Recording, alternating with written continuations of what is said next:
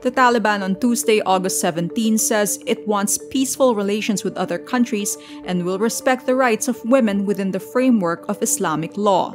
In its first official news briefing since its lightning seizure of Kabul, the Taliban announcement suggests a softer line than its rule 20 years ago. Women will be afforded all their rights, whether it is in work or other activities, because women are a key part of society. And we are guaranteeing all their rights within the limits of Islam. The European Union says it will only cooperate with the Afghan government following the Taliban's return to power if it respects fundamental rights, including those of women. But women in Afghanistan express skepticism. The Taliban spokesman says the new rulers will not seek retribution against former soldiers and government officials.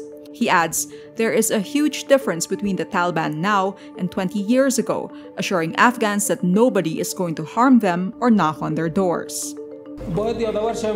I must remind you that we forgive everyone because it is in the interest of peace and stability in Afghanistan. All the groups that were confronting us are all forgiven.